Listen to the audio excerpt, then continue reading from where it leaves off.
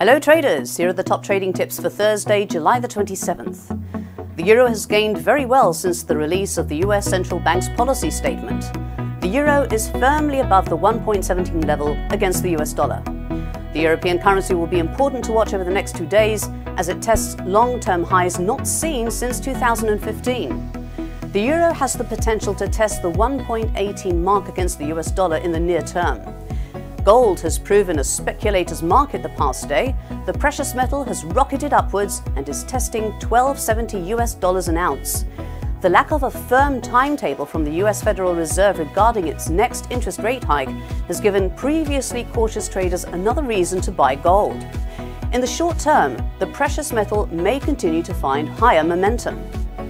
The yen has added value against the US dollar and has fallen through the support ratio of 111.